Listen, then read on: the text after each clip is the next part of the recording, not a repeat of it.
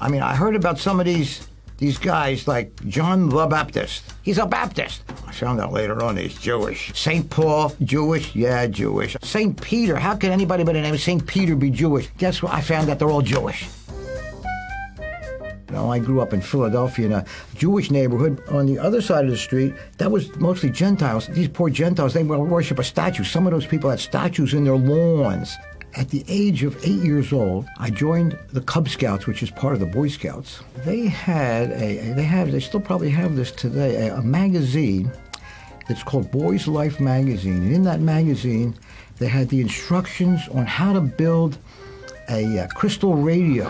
I was so excited. It was like I was in heaven with this radio that worked. I would rush home from school and put on the earphones, and I was hearing these people talking about Jesus on the short wave. They were like, at the same time, I was preparing for my bar mitzvah, and my rabbi told me, never believe in Jesus and never read the New Testament. That's a Gentile book, and Jesus is for the Gentiles. I joined the Navy in 1960 and wound up in a drill hall with 400 guys. Now, this is the first time in my life I was ever away from my mother and father. They taught me how to smoke a cigarette. I was coughing like crazy. They said, real sailors drink whiskey. And that was burning my throat. I did it because I wanted to be a real sailor. I wound up getting drunk every night. Wound up going out with women that I shouldn't be doing. Sometime deep down inside of me, I was saying, man, this doesn't feel right. Something's wrong here. This doesn't seem right. You see, when you join the Navy, I don't know if they do this today anymore, but this was back in 1960. We were naked and had our hair shaved, and then we went through the line to get our uniforms and stuff. At the end of the line, they said Catholic, Protestant, or Jewish. So they gave you a Bible. I had my Tanakh. I had my Jewish scriptures. I don't know what you do with the Bible. I thought, it might be like a rabbit's foot, good luck charm, or maybe it'd be like my grandmother's chicken soup. Anytime I was sick, my grandmother said, have some matzo ball soup, have some chicken soup. I said, will it help? She said, it couldn't hurt, I said, well, I have a Bible. Will it help? Well, it couldn't hurt, One of the sailors that I was with in the Navy said to me, you're Jewish, right? I said, yeah. Do you have a Bible? I said, sure, I have a Bible. They gave it to me when I joined the Navy. He said, let me see your Bible. And he turned in my Bible to Isaiah chapter 53. He said, here, read this. I read the whole chapter of Isaiah 53. I said, wait a minute. This sounds like those folks across the street. This sounds like the Gentiles. This sounds like what I was hearing on the shortwave. They made a mistake. They gave me New Testament. And my rabbi told me never read the New Testament. You better take this because this is for you. This is not my Bible. I said, no, look, Hebrew Publishing Company. Hebrew Publishing Company. This is crazy. What's Jesus doing in my Bible?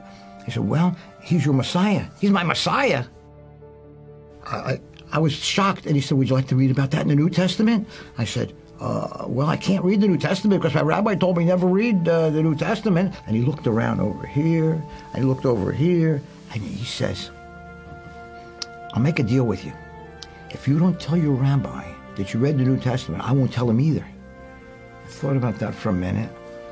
Okay, but I was scared. I thought lightning was going to strike me. I actually thought I was going to be struck by lightning. I expected it to be a Gentile book.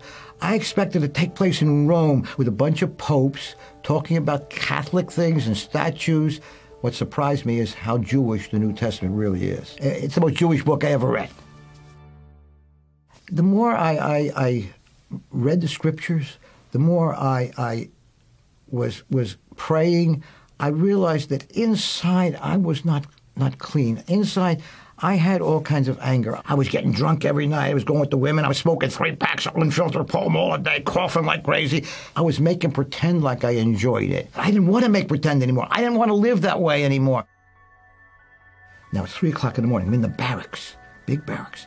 And I had a blanket all the way over, and the light was shining on the New Testament. And I prayed, Baruch atah Adonai Eloheinu melech haolam. Lord, Jesus, I'm here. I want to believe in you. And I went to bed. May 16th, 1961, came to faith in the Messiah. That's just so important in my life. It's a moment that totally, completely changed and revolutionized my life. Even if I was the very last person on earth, Jesus would still have died for me. And I am confident that when I die, I'll go to be with him.